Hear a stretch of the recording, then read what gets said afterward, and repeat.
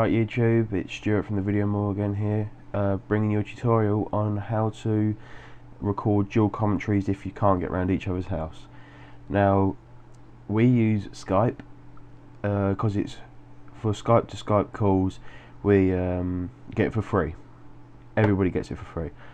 So here's my Skype, and that. So it's just your average Joe Skype. Then we use a software called CallGraph. Now this, you set this up, you install it, and then to activate it, you go on Tools, Options, Advanced, Manage Other Items, and you just go. It will say something like Allow Use or something like that. You click OK, and you do that. So this little tool here, you'll get this, and whenever you start a phone call or you get an incoming phone call, as soon as you answer it or it gets answered, it will start recording, or you can record it manually. So if I just call the echo sound test.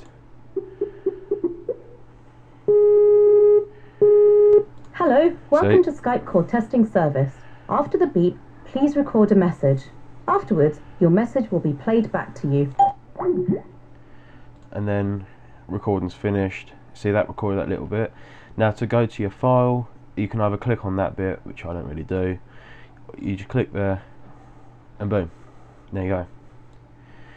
Now you just double click. Hello, welcome to Skype call testing service. After the beep, please record a message. Afterwards, your message will be played back to you. See, so and then you just drag and drop to wherever you need to. So that's pretty much all we do for dual comms. We have sort of at one point we've had, where is he? We've had Steve, Alex, and Craig, and me. We've had about 4 or 5 different people all join the same conversation, record that. Manages perfectly well, but that's how we all do our dual comms, just over Skype. So thanks for watching. I hope this helped you a lot. So please rate, comment, subscribe. Can you rate now? Don't know. Well, like. But thanks for watching.